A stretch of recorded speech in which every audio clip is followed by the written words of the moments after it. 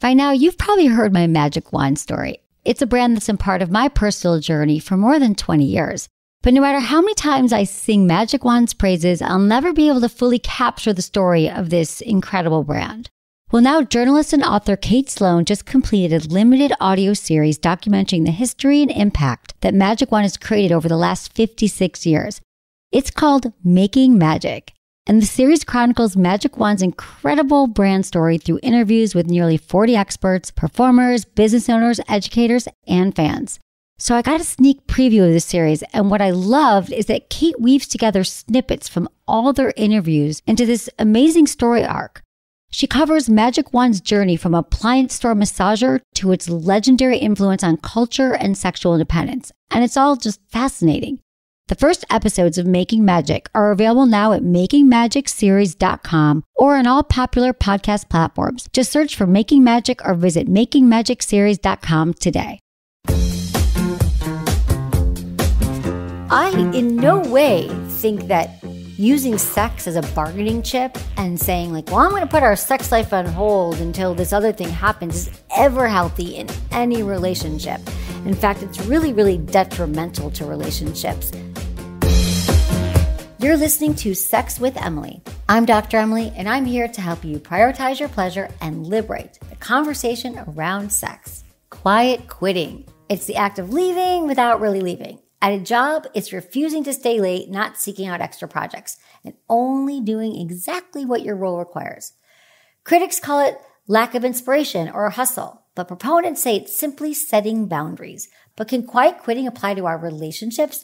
I'll explain the signs to look out for and how to initiate the hard conversations you may need to have with your partner.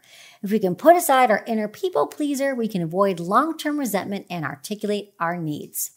Intentions with Emily. For each episode, I want to start off by setting an intention for the show. I do it, and I encourage you to do the same. So when you're listening, what do you want to get out of this episode?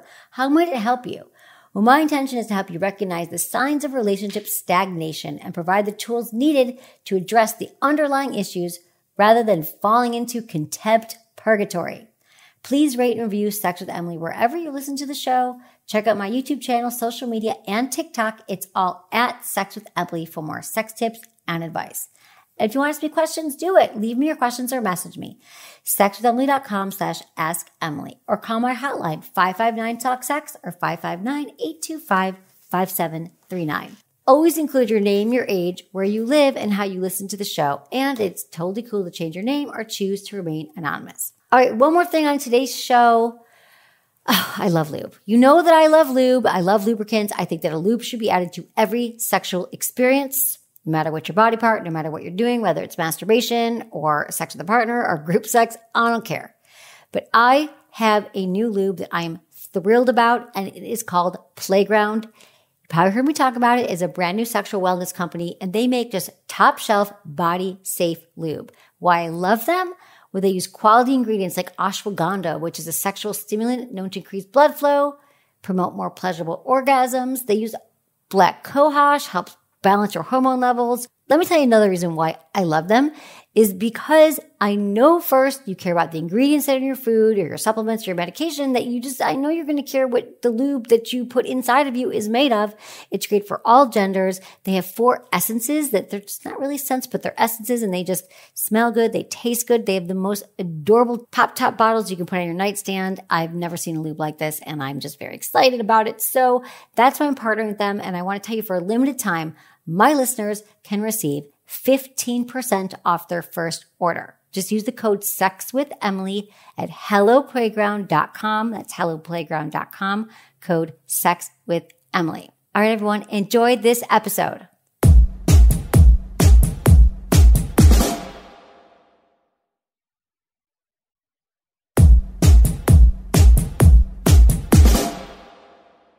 Let's talk about quiet quitting.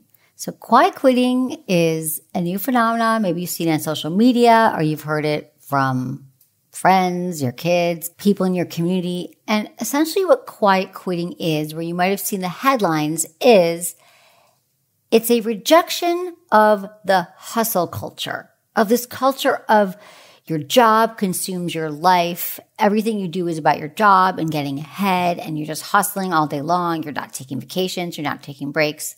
And so essentially it boils down to the concept of employment is just transactional. Employees giving their services and time in exchange for compensation for their employer. That's what the job is. And then if either party feels the other is benefiting more from the relationship, well, that party should reduce their effort accordingly. So the pros, if you're into quiet quitting, it's sort of a way to subvert exploitation in the workplace. I think a lot of people during the pandemic, everyone was home and working and feeling like they weren't getting compensated for the work they were doing. It was exhausting. It was hard to communicate maybe with the workplace. This is where this was born, quiet quitting. What I believe as a con is I look at this and I think you don't want to do the slow fade at work and just kind of give just enough. So I believe there's more ways that we can address these issues, like talking to your employer, quitting your job and finding a job where you do feel respected and you do feel that it's more balanced. People who believe in quiet quitting are like, we don't want to live to work. We want to work to live, that we are prioritizing life, not work. So again, this movement's probably been driven by people becoming more accustomed to working from home. There's also a recent worker shortage that has sort of shifting the bargaining power away from employers. And there was a recent Gallup poll that found that quiet quitters make up at least 50% of the workplace.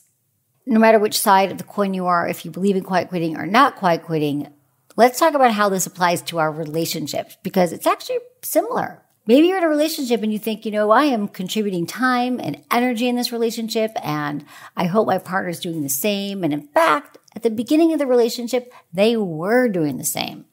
So the benefits that you're drawing from the relationship, in your mind is like it should be equal to the amount of work you both put into the relationship. So if you're not getting that, you might say, well, my partner's never going to change, or I try to talk to them. So I'm just going to withdraw from the relationship. I want to quiet quit. I'm going to reduce the amount of time and effort and energy I'm putting into this relationship. Because if my partner is not going to give me anything, well, then I'm just going to do the same. Maybe they'll notice, maybe they won't, but I'm sick and tired of this. So how would you know if you were quiet quitting your relationship or if your partner was quiet quitting your relationship? There's no better place to look than the four horsemen. It's actually a metaphor depicting the end of times in the New Testament. That's maybe where you heard of the four horsemen. But it's actually a metaphor that the Gottmans, John and Julie Gottman, used to describe communication styles. And if you recall, we did a show with John and Julie Gottman. They are relationship experts. You can find that in the show notes. But essentially they said, if a couple engages in these four behaviors, it's going to predict the end of a relationship. Now they're fascinating. They've been doing this work for 60 years. They can put couples in a room and watch within a few minutes or less. They can decide, well, this couple is definitely not going to work out. Let's walk through these. Tell me if these sound familiar, because I think maybe a lot of us have sort of dabbled in some of these in our relationships, or we've been with people who treated us this way. So the first one is criticism. So you need to know the difference between criticism, which is actually attack on your character, like you're not a good person, you're lazy, and a critique or a complaint about specific issues, like noticing this behavior that you did really made me feel bad, and I'm hoping that it's something that you could work on. You could work on being on time in our relationship. So it's a little bit more careful and it's kind and it takes the love and respect you have for your partner in consideration, where criticism does not. So here's a complaint. I was scared when you were running late and didn't call me. I thought we agreed we would do that for each other. That's a complaint. Okay. I thought you were going to prioritize being on time. Criticism is you never think about how your behavior is affecting people. It's not that you're forgetful. I think that you're selfish and you're lazy and you don't think of others and you don't think of me. First off, you can tell the difference there, right? If someone criticizes you, and we've all been criticized, it really hurts. It gives you no room for healthy communication and really working through things. So as you can see, criticism is the first of the four horsemen that just is sending couples down a much darker path. But when criticism becomes really pervasive in the relationship, it paves the way for the next horseman we're going to get to. The next one is contempt. And contempt is pretty bad. The Gottman said that this is one of the main predictors. If you see couples who act with contempt, it's the relationship is 5 seconds from over. So that goes way beyond criticism and not just attack on the partner's character, but the person is assuming a position of moral superiority. You don't want to have sex. I've been working all day. I do so much for this house. What are you doing? You're just sitting around all day and you disgust me. It's really intense. And if you experience contempt in a relationship, and I've seen couples do this, but when couples are contemptuous of each other's, it also shows that they have weakened immune systems. They get cold. They get more illnesses. They get flus. And where this contempt comes from, it's not just like your partner one day turns to you and they're acting in contempt. It's usually because a series of negative interactions and negative comments just escalate and they escalate. And then you get to this point of just really disgust. Next, we have defensiveness. And we all know what it's like to be defensive, right? We just feel unjustifiably accused. So everything you tell me, if I'm your partner, I'm just going to reverse that blame right back at you. And then I'm going to continue to escalate it. I might have no empathy for you, find the defensive partner. I will only back down if you apologize to me. When someone's defensive, there's also no room for any healthy conflict management when we're talking about being defensive. The non-defensive partner makes a request and they say, I've been thinking about lately and I really miss our intimacy and I'm hoping tonight we could spend some time together. It'd be great to have sex. Great to give you a massage.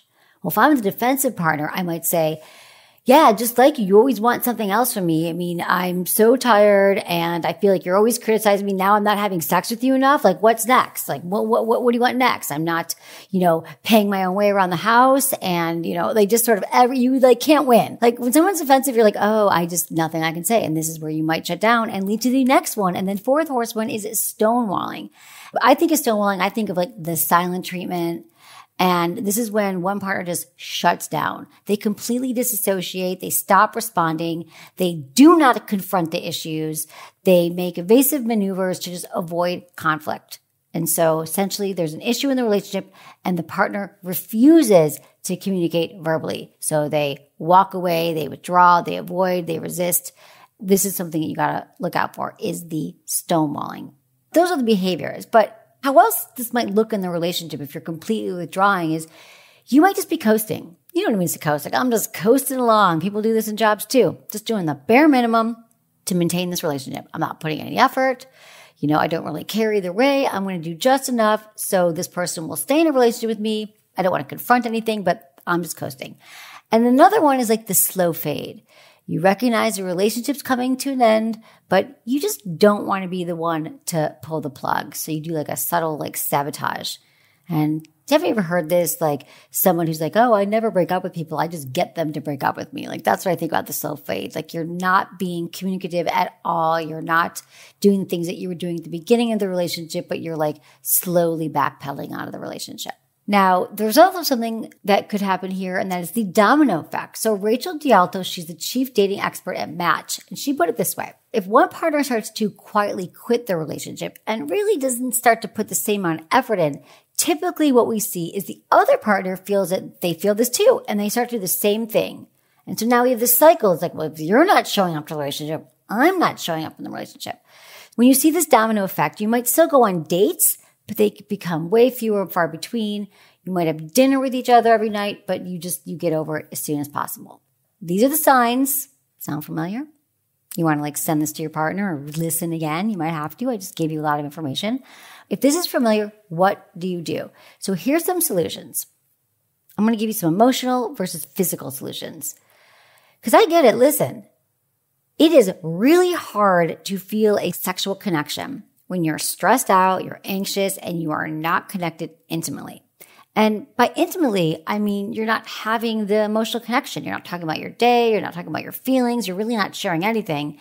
And when that goes away, it's really hard to jump in and have sex because a lot of us require emotional intimacy to feel sexual. So let's start with the emotional. Diagnose the problem. You might ask yourself, so what am I doing here? Why am I withdrawing from intimacy? Yeah, I noticed lately I've been avoiding my partner. I've been turning the lights off before they get home. I'm making up excuses. Well, quiet quitting a relationship is essentially disassociating from your relationship. And disassociation is essentially a defense mechanism. And sometimes it's not even really conscious. This defense mechanism is put in place because we want to protect ourselves from disappointment or heartbreak. I don't want my partner to leave me, so I'm just going to disassociate. Now, disassociation is a tactic that a lot of us use in other areas of our life. We use it in conflict. We use it during sex. We use it at work, but how we do one thing is how we do everything. So it probably shows up elsewhere. You might just be withdrawing because you don't have time right now. You have other things going on in your life, so you're just investing less in the relationship. You need to focus on your career, yourself, your family. You've got a lot going on, and you think, I'm just going to not give as much to this relationship. Now, this type of quiet quitting is usually temporary and consensual because your partner knows or should know you're going through it at the moment and wants to give you space. So again, all of these things I'm talking about, I really hope that they are consensual. And that if you feel like you are withdrawing in a relationship, or if your partner says to you, babe, I feel like lately you've been pulling back, is something going on? Rather than getting defensive, which is a really common response for many of us, when you hear something like this, it's so great to take a beat, take a breath, and just say, tell me more about that. Could you give me examples? Because then maybe once you hear it, you're like, oh yeah, babe, you know what? I am withdrawing. And it's because I'm really worried about my sick parent, or I'm worried about money. And so just again, the more we can ask questions and listen and really sort of be transparent with our partner about what we're going through, you will avoid all of this horseman and quiet quitting altogether. But let's go a little bit deeper. So let's say you're not feeling satisfied sexually in the relationship. You can ask yourself, why am I not satisfied? It could be, a lot of times we're not satisfied because we're not asking for what we want and we're not clear and our partner actually has no idea. And it usually goes back to not just sex. It has to do other things going on. So maybe you're not feeling appreciated by your partner. You're making all the plans, you're paying for everything, you're doing all the things, but your partner is not appreciating you. And then you're just playing back sexually. Maybe you're attempting to get back at your partner for doing something wrong that they've done to you. And I don't recommend ever using sex as a weapon, as a bargaining tool in the relationship and say, well, I'm going to withhold sex until you do this thing for me or that. It really just never works. But this is all really just some diagnostic tools here for you to get clear on what's happening. Usually the problem with the physical equals the emotional, or if it's an emotional problem, it equals the physical. Usually they're very, very closely related. Honestly, typically if there's a relationship with sex, let's say your partner can't have an orgasm or isn't having an orgasm when you want him to, or there's something else happening, usually those are easier to address than the questions around sex where you're like, I'm withholding, or I'm never in the mood, or I'm mad at my partner. Usually there's an underlying, emotional component. Maybe you figured out the problem. You're like, this is the challenge. This is what's going on. I want to talk to my partner. I don't want any of this passive aggressive behavior in the relationship anymore. And you know how I feel about how to do this. You've got to address your partner right away, being direct, being open, being clear. You want to have humility and empathy, and you want to set yourself up for success using my 3 T's of communication, which is timing, tone, and turf. You want to make sure that you're picking the right time. It's not when you're fighting. It's not when your partner did something again that pissed you off. It's when you guys are in a good neutral space and you are not tired and you're not angry about anything and you are in a good, good place together. Maybe it's date night. The tone is light and curious and open and compassionate. And the turf is outside the bedroom. And just remember this, our partners are not mind readers. So sometimes we think, I've tried to explain this to my partner. They should know what I'm going through, but most often they do not, because we can't all pick up on subtle cues, especially passive aggressive tones. If someone's passive aggressive to me, I tune that out completely. I just see that as somebody who really doesn't know themselves enough and there's a lot of work to do. So really it's best to go with these conversations with just some compassion and being direct and being clear. Here's some other things though. Let's say we are talking about sex here, and I just want to give you a few other tips because you're like, you know what, Emily, we're not in the 4 horsemen. We've just been disconnected lately around a lot of things. I'm busy, they're busy. We haven't made time for the relationship.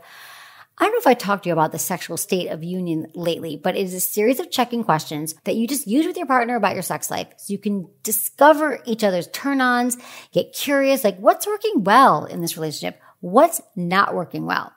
So really, this is a tool of becoming intentional in your sex life. I like to recommend to couples to ritualize this conversation. So picking a time, maybe it's once a week or once a month, where you come together and you're like, let's talk about our sex life. And there's a series of questions. Some of them could be like, what are you enjoying about our sex life right now? Or what's something new you'd like to try? What could I do more of to make sex satisfying for you? What's your favorite memory of sex we've had as a couple? I love this one because I think that just sharing one memory could explain so much to you about what you both really value in your sex life. Especially my partner's might be a little bit different than mine, but that sort of tells me that my partner really liked when we slowed things down and I was really attentive to their needs. Another thing you could ask is, may I share something I'd like more of during sex? It is, fill in the blank. Another question could be, when we're having sex, what's your favorite part about it? So some of these questions will get you going and, just have you open up conversations, especially about sex, in a way that feels more conducive to figuring out what you both want, what you both like, and how to move forward. I understand that bringing up sex can be super confusing and frightening to a partner. I realize that a lot of people, when someone brings up the topic of sex, they go into fight or flight mode. They think, I've done something wrong. My partner hates me. They must hate my sex life. I'm not a good lover. And they just shut down.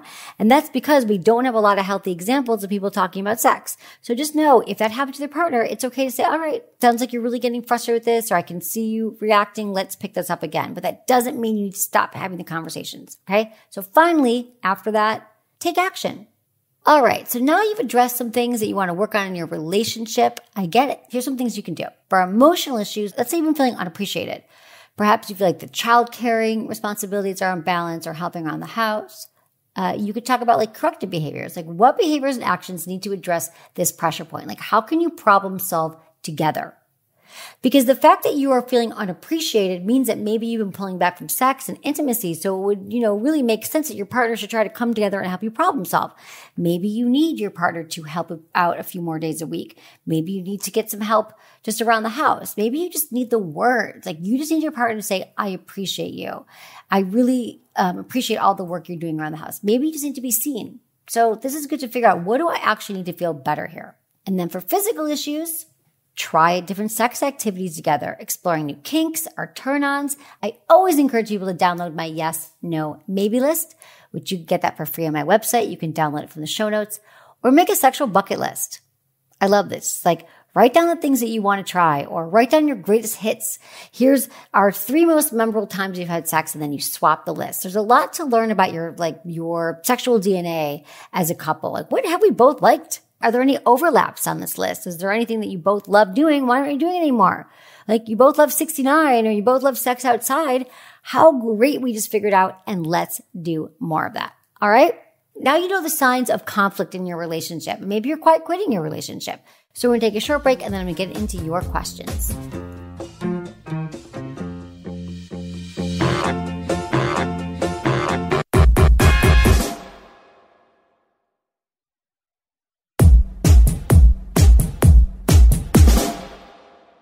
This is from Jessie, 32 in the Netherlands. Hey, Dr. Emily, my boyfriend and I have been together for 4 years, broke up twice in between.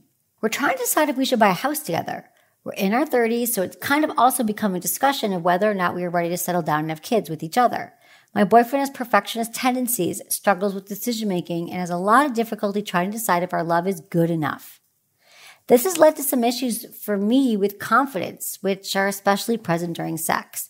I feel like he's not that into me, and it makes me have spiraling thoughts during sex, which totally distracts me from experiencing pleasure. I don't want to break up with him. We are working through our issues in therapy together, but I think we can get back to a good place. But how do I stop the relationship issues we're having from ruining sex for me? I've listened to the show for a long time. I love the podcast. Thanks in advance for considering my question. All right, Jessie, thank you for your question.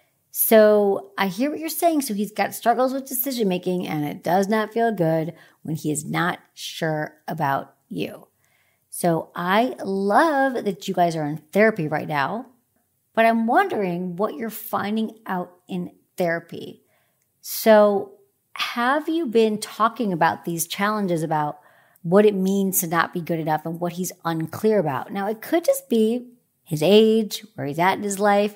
He might not be sure what he wants right now. He might have some challenges around his career. Not having financial security or security in who we are in the world, or feeling we're not great at anything, that can really be a hurdle to us feeling like, okay, well, how can I connect to someone else if I don't feel great about myself? So what I want to say here is, Jessie, I don't know if this is going to make you feel better right away, but to tell you this, that his being not sure about you has nothing to do with you and everything to do with where he's at in his life, okay? So it's not like you can do more, be more, and do all these things that are going to actually all of a sudden he's going to choose you. But the problem that we're facing here is that you are having these feelings during sex because you don't feel he's choosing you. You're like, well, I don't feel safe in this relationship, and it's making me have spiraling thoughts during sex, which is distracting pleasure, which is so common. That happens to so many of us. And listen, the best sex that people report when they have the most pleasure and the most orgasms and the most connection is when they feel safe. When we do not feel safe because our partner's maybe they've cheated on us or we're unclear about how they feel or something happened or we don't feel safe.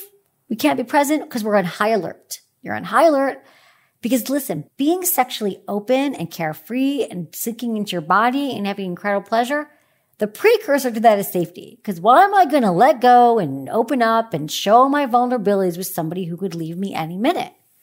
So I understand what you're feeling here 100%. And I'm wondering, have you been able to talk about this in therapy? This particular part about what his behavior is affecting what you feel about the relationship, and especially during sex. This is where the conversation really has to happen.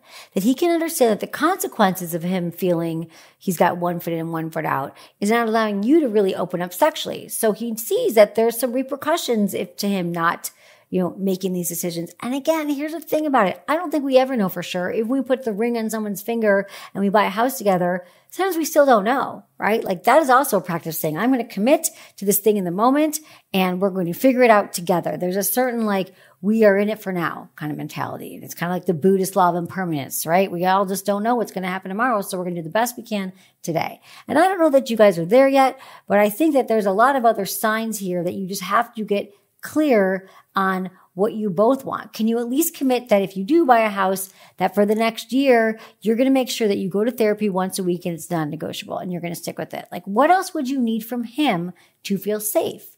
And it's okay if you don't have that answer, but I would also bring that up in therapy. I would say, I don't feel safe, but I'd like to figure out what makes me feel safe. Maybe you need to hear some words for him that are like I said, maybe he needs to say to you, I love you and I'm choosing you now and we will revisit this in a year, but I promise for the next year, I'm going to make every effort I can to feel committed. Or maybe you say once a week, we're going to have these check-ins where I need to know how you feel about it. Maybe you need the words. Maybe you need him to buy the house or you guys need to get the house together because that action is going to make you feel safe. What else do you need to feel safe? Because listen, it's also on us to feel safe. Usually to let him know what that looks like. And if he says to you, I hear what you're saying, but I can't do any of that, well, then you have more information, right? We're constantly gathering information on our partners because I don't think things are so black and white in relationships. In fact, usually they're not.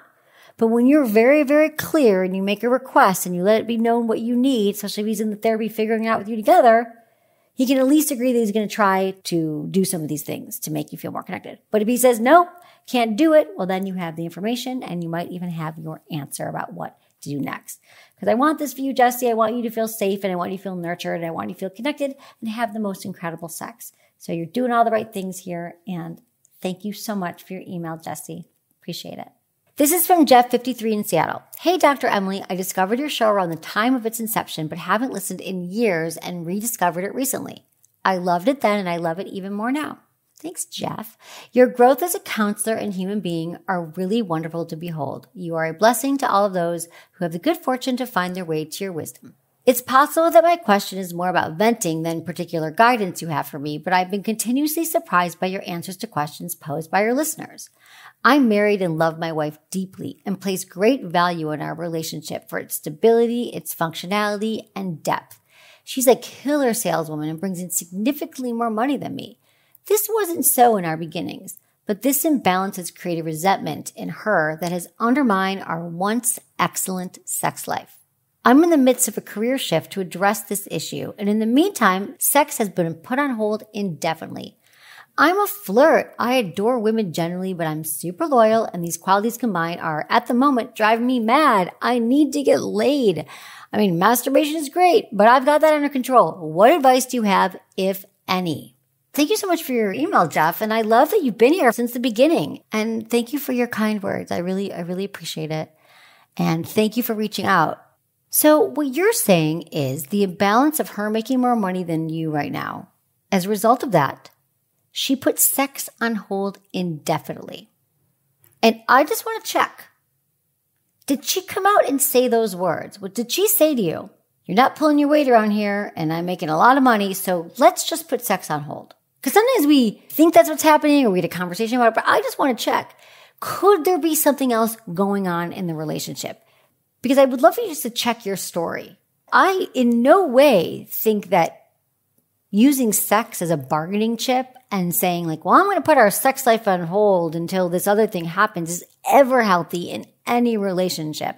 In fact, it's really, really detrimental to relationships because essentially it's taking sex and putting it in this transactional lane where then it becomes this, person withholding sex and the other person like trying to do everything they can to get the sex.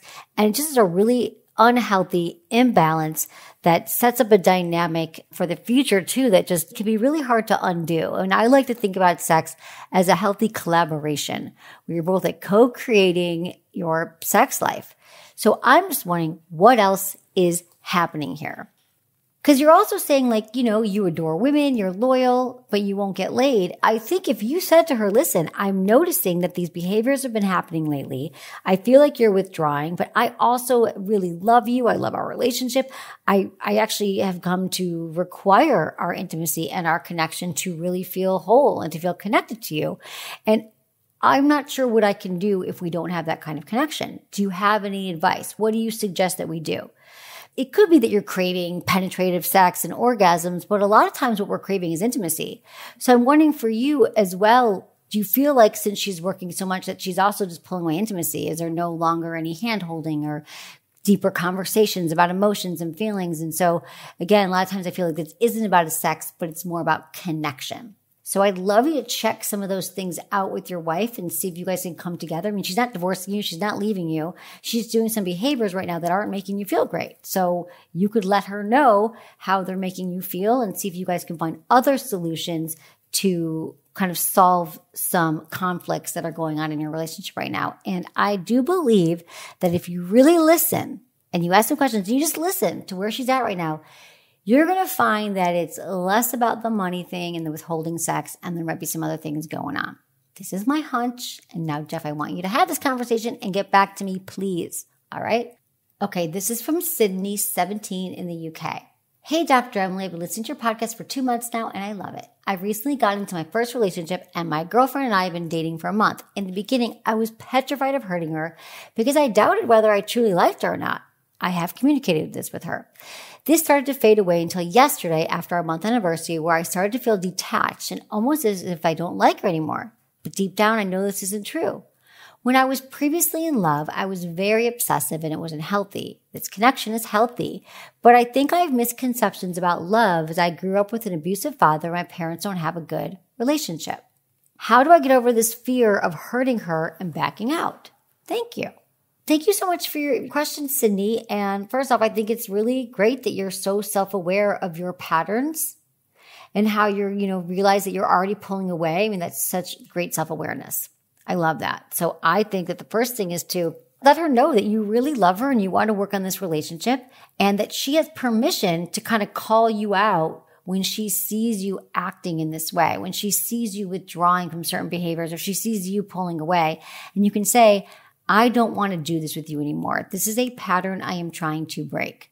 Because she's not going to be able to figure it out. And even if you tell her when it's happening, she still might not notice it. So I really recommend that you bring her into it and you say, like, these are all the things that I'm feeling. Because when we give our partners all the information they need, like really healthy partners who want the best for you and for them and for the relationship, we'll say, okay, like they'll be so relieved. Like, how great is it to know that your partner actually isn't trying to leave you and dump you, but they want to work on it, but they're just doing it because they have something with themselves. So all they're asking you, they're not saying to be a better partner so I don't leave. They're saying, can you just help me be a better version of myself by helping me notice these behaviors of myself? And I'm telling you guys, this works. This takes growth and maturity. And I love that you're 17 and asking these questions because these are things I wish I knew at 17. I think I used to do a lot of that stuff too. I think I can recognize pulling away when I didn't feel safe. And now, let me tell you something. It never goes away either. Like, I'll do these things in my relationship, but now I notice that I'm like, oh, that thing I just said, it's because I was feeling insecure in this moment that you might pull away. I mean, still I do those things. Sometimes they are so habitual that we don't even realize that we're doing them. And I'm telling you, when I point this out to a partner, we can laugh and you can say, okay, is that cool? Like, it just becomes a thing. And I'm telling you, it barely happens anymore. In fact, it hasn't happened in years and years and years. But when it happens now, I'm so aware of it, I can notice it. So this is what I want for all of you.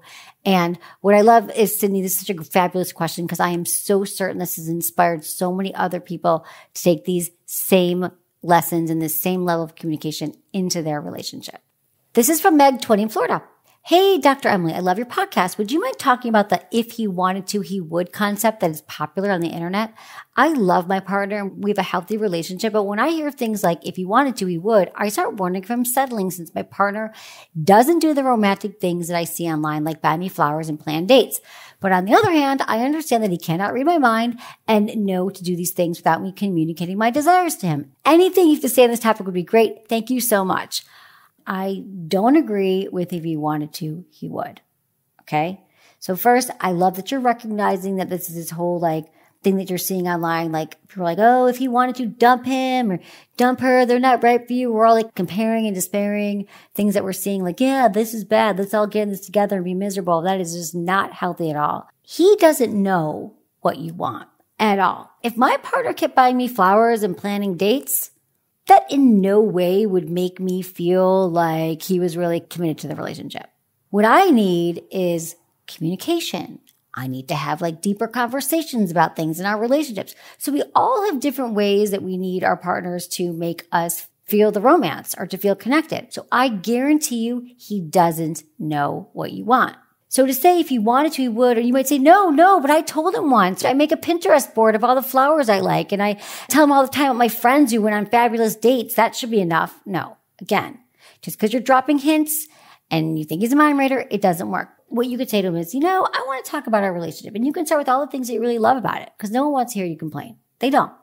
God, last night was so fun, or I loved when we went to this movie, and I love this show, and all the fun we've been having together. And I realized like fun and doing things with you is like the favorite part of our relationship. And we go a few days or a few weeks and we don't have things planned, I start to feel less connected with you. And it's important to me to be busy, and then I start making plans with friends, but I don't want to withdraw from you in our relationship. So I'm wondering, do you think it would be possible we can make some more plans together? Let's look up right now if there are any shows coming down or things we could do, because he just might need a little bit of help. He might not be a planner. He might not be romantic. He might even know what that means. So if you tell him all these things and he's like, I understand, I'm going to make a plan, and he doesn't, I'm going to tell you this, Meg.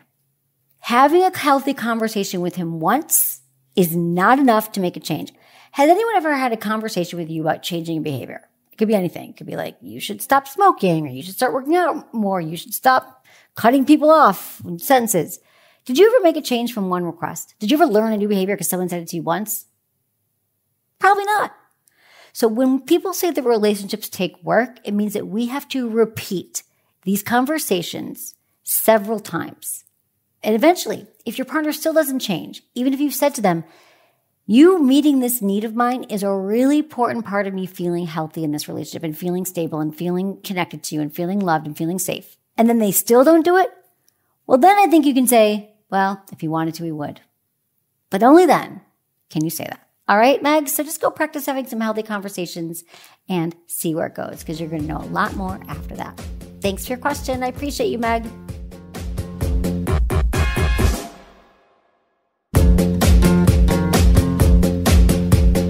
That's it for today's episode. See you on Tuesday. Thanks for listening to Sex with Emily. Be sure to like, subscribe, and give us a review wherever you listen to the podcast, and share this with a friend or partner. You can find me on YouTube, Instagram, Facebook, and Twitter at Sex with Emily. Oh, I've been told I give really good email. So sign up at sexwithemily.com. And while you're there, check out my free guides and articles for more ways to prioritize your pleasure. If you'd like to ask me about your sex life, dating, or relationships, call my hotline, 559-TALK-SEX. That's 559-825-5739. Or go to sexwithemily.com/askemily. Special thanks to Acast for powering the Sex with Emily podcast. Was it good for you? Email me, feedback@sexwithemily.com.